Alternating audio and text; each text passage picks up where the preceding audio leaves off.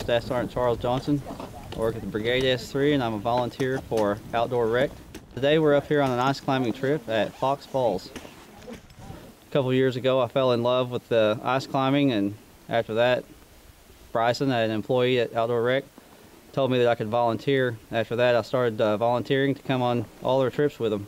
First start climbing, it's kind of an adrenaline rush because you know you're getting higher and higher from the ground, and the only thing holding you in are the toe spikes and your ice axes.